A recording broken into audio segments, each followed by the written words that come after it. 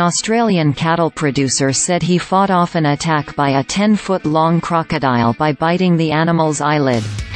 Colin Deveraux, who is in his mid-60s, told the Australian Broadcasting Corporation that the attack happened near the Finniss River in Australia's Northern Territory state after he noticed fish swimming in a stagnant body of water.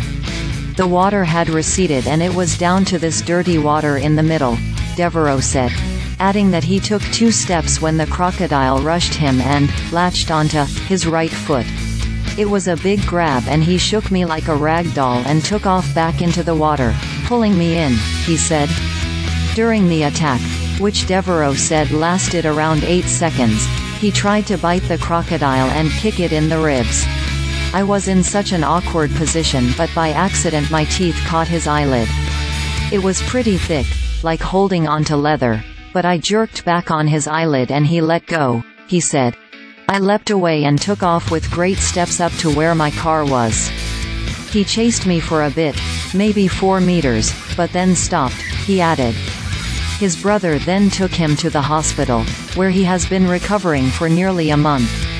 Deveraux said that the biggest problem was clearing out the bad bacteria from his wounds, as the body of water had been filled with mud and goose and duck feces. He said that the crocodile had since been removed, adding that he was thinking about changing his job after the attack. It means I've got to change what I do. I've been walking around that swamp country too long fixing fences and living life, but it's opened my eyes, he said. Brandon Sideau, a crocodile management expert, told the New York Times that the best way for a person unlucky enough to find themselves clamped in the vice-like jaws of a crocodile was to gouge the reptile's eyes. That will, in many cases, result in the crocodile letting go of the victim, Sideau said.